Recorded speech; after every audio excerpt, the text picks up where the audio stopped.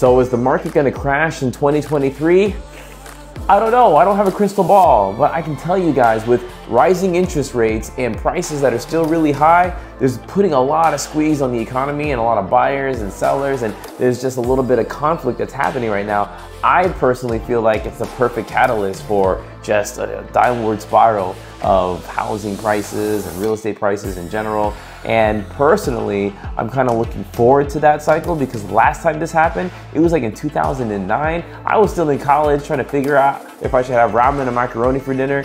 And now I'm like foaming at the mouth, trying to wait for a great opportunity to buy. There's still a lot of deals that are able to be made today, but nothing like when there's like a big crash, like a recession, and people are scared, they don't know what to do.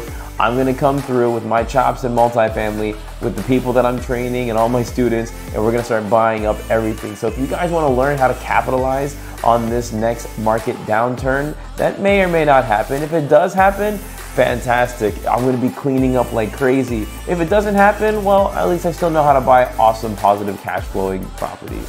So if you guys wanna learn how to do this, DM me the word guide. I can give you my free multifamily investing guide, get you off to the right start. Check me out, hit me in the DMs. I'll talk to you later. Peace.